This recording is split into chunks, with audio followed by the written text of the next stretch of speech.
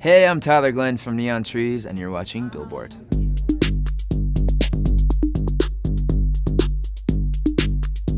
It's just been cool, man. I'm 30 years old. I came out of the big proverbial, is that proverbial the word? Closet, and I'm a proud gay guy, and I don't know, I'm just happy that I feel myself, and happy that we got to put the record out that we did, and do the tour that we did this summer, and I'm having a good time. I'm happy that that people still like us.